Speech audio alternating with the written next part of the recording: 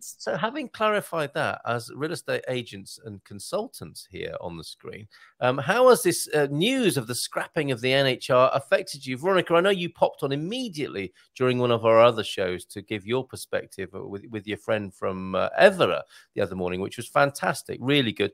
What have you been thinking subsequently about this, the impact and actually the real anxiety that it's been causing for people?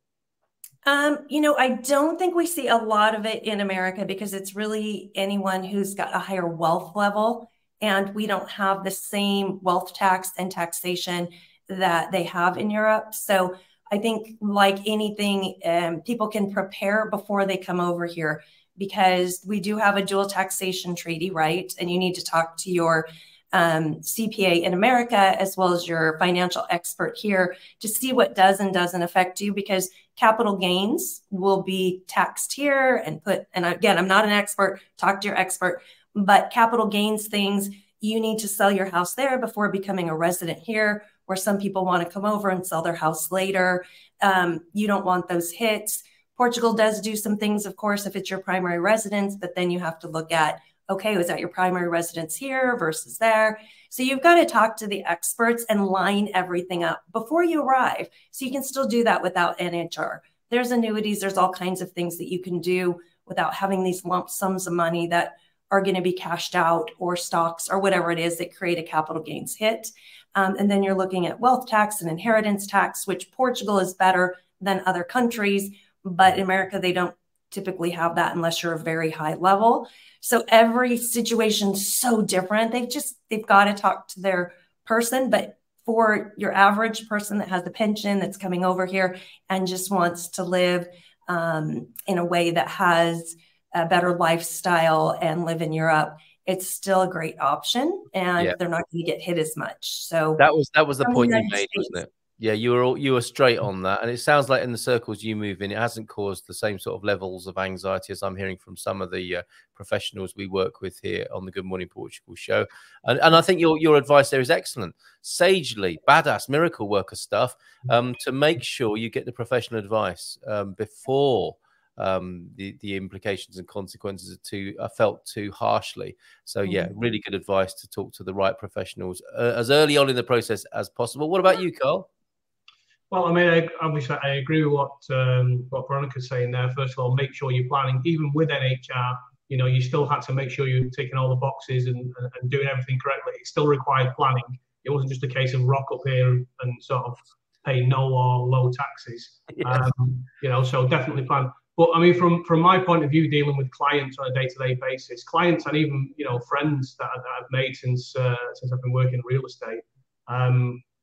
Some have said, you know, without the NHR, I wouldn't be here. You know, that was one of the main drivers of me coming here.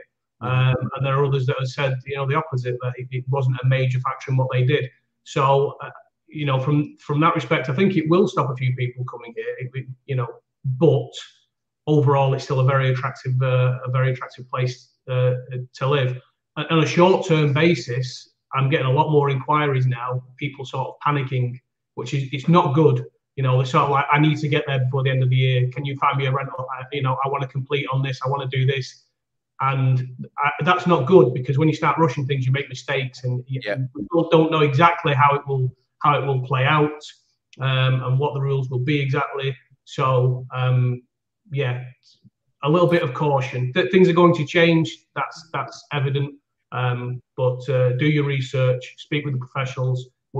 In whatever country you're coming from the US, from the UK, and then find a professional here that knows what they're talking about, and make the right decisions. Otherwise, it could be very costly, you know. But yeah, things are going to change. It's just how it is.